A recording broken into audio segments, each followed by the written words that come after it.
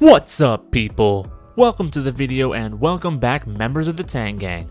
Today we've got the third and final part of the North American Pokedex, which covers Pokemon from Gens 6 through 8. Links below for the previous episodes of the series if you're new. We already went over all of Asia and Europe, so if you haven't seen those, definitely check them out.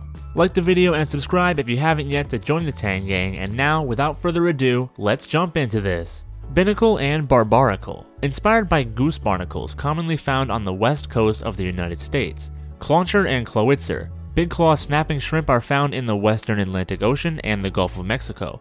Tyrunt and Tyrantrum. The oldest discovered T-Rex fossil was over 66 million years old and found in Saskatchewan, Canada. Hawlucha. It's based on luchadors as well as Aztec eagle warriors, both of which originate from Mexico. Klefki. Keychains were invented in 1836 by Ohio-born Frederick J. Loudon. Rowlet, Dartrix, and Decidui.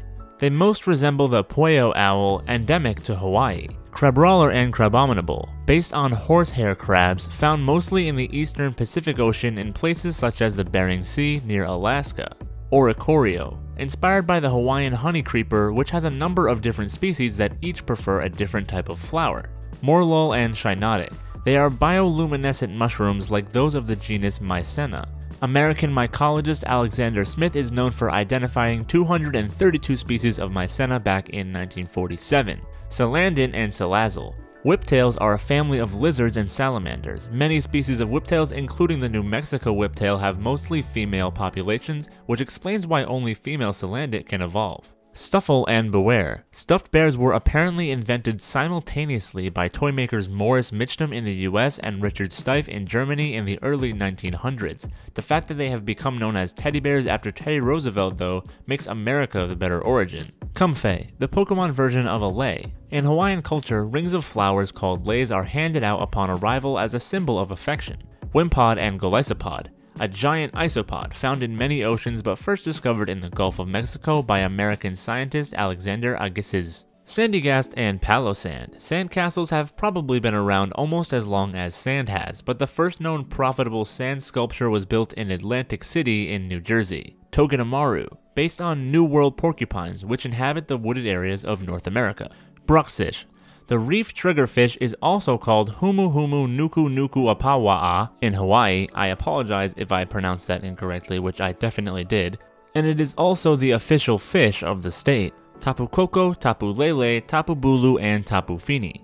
These four are the Pokemon incarnates of the four major Hawaiian gods.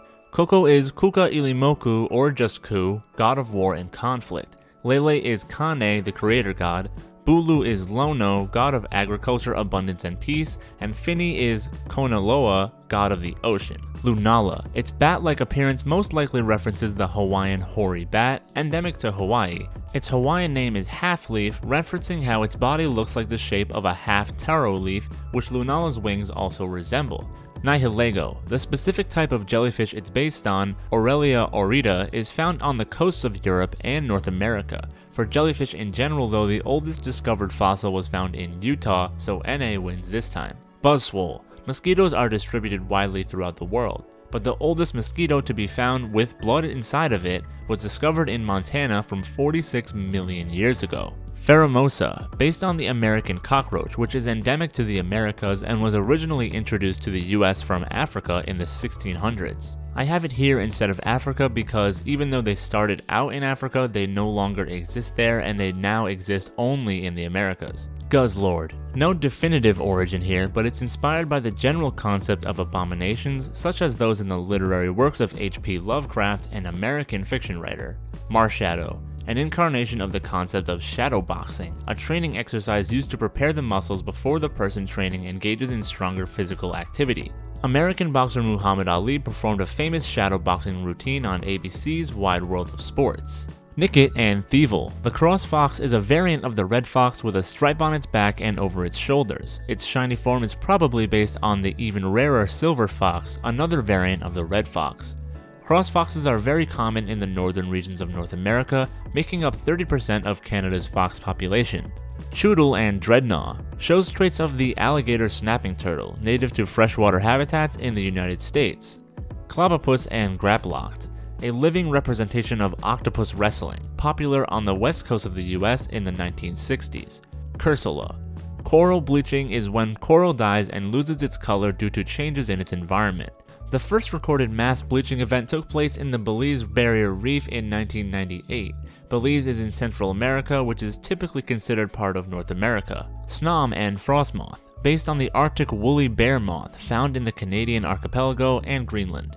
And Calyrex. This new legend is based on an Arctic hare, one of the largest living lagomorphs. They roam throughout Greenland, the Canadian Arctic islands, and elsewhere in northern Canada. And speaking of Calyrex, we got a few other new Pokemon in the Crown Tundra as well that had to be sorted into a continent, and it turns out they're all from continents we've already done. Regieleki and Regidrago belong in Asia with the other 3 Titans, because they're based on the golems of Hebrew legend as well. Meanwhile, Glastrier and Spectrier are hanging out in Europe. They are 2 of the 4 horsemen of the apocalypse from the New Testament of the Bible. Glastrier is conquest and Spectrier is famine. Also, Glastrier resembles a unicorn, the national animal of Scotland, and Spectrier may be based on a kelpie, a shape-shifting water spirit from Scottish legend. And that wraps up our North American Pokedex. Thanks for watching and I hope you enjoyed it. We had some pretty cool origins in this one. Let me know what your favorite one was down below in the comments. We've got 4 continents left to cover and the next episode will be part 1 of the continent with the 4th most Pokemon. Thanks again for watching and hey, do me a favor and share this video with a friend. I've got a really small base right now and I love you guys so much, but let's expand the Tang Gang together. Let's get this video up to 10 likes and I'll get the next episode up by this time next week. Anyway, that's all I've got for now, so until we meet again, later people!